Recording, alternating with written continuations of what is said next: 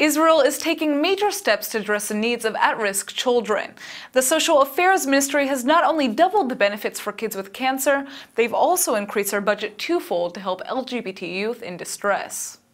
Children who have serious illnesses will now be entitled to more than double their sick benefits from the National Insurance Institute.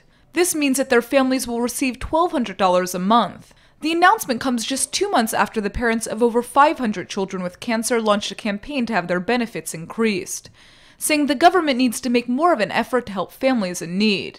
It looks like the Israeli Social Ministry is really taking their campaign to heart, because they've also decided to double the budget for other at-risk youth. Growing numbers of young lesbian, gay, bisexual, and transgender Israelis are in distress, and now the Israeli government will allocate $1.3 million to opening facilities to serve them. The suicide rate among LGBT youth is almost 4 times higher than non-LGBT youth, and launching emergency and long-term facilities throughout Israel will combat the issue. A hostel for transgender youth should be established by the end of the year to help young people undergoing sex changes, and provide assistance for LGBT youth looking for jobs and places to live.